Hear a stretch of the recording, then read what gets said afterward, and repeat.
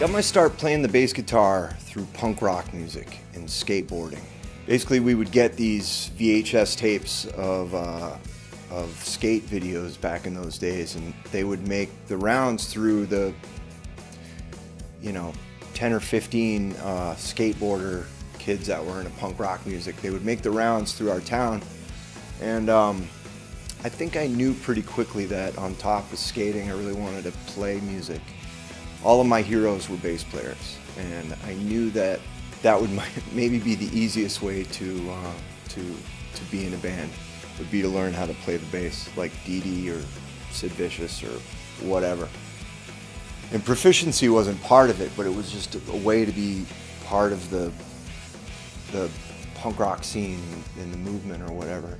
We had two bands in our whole scene.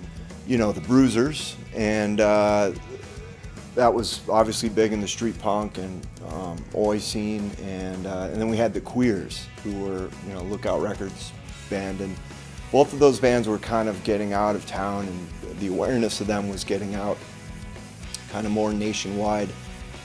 And I was also a teenage runaway, so I would help Joe Queer kind of put on these punk rock shows, like either in his barn or basement, or we'd rent out a hall. And the bass player for the Queers, his name was B-Face, and he had his mother was not home very much, so I ended up kind of in these times where I was running away from home a lot or getting thrown out or whatever. I was a troubled kid or whatever, and I would spend the night at B-Face's house, and we would just kind of hang out with our friends, and he would teach me how to play the bass. And I learned how to play all those early Queer songs on the bass, and some of the other stuff too, that we were messing around with. He'd teach me, B-Face would teach me Dead Kennedy songs and just all kinds of Black Flag songs, and gave me kind of a pick technique or whatever, and it immediately kind of snapped with me.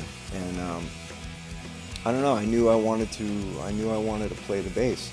Right away something happened, and I ended up selling my bicycle so I could put together I found a body, or took this P-bass body and I wired pickups into it, got a neck. It was like lime green. It was the worst looking bass you've ever seen. And so I gave up at, I was probably 14, 15 years old, so I gave up my bike and all that kind of stuff for just learning how to play the bass, and I took it pretty seriously.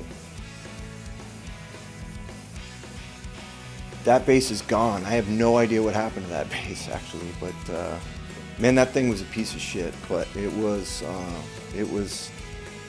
mine, and it taught me what the possibilities were with bass, yeah. That's about that.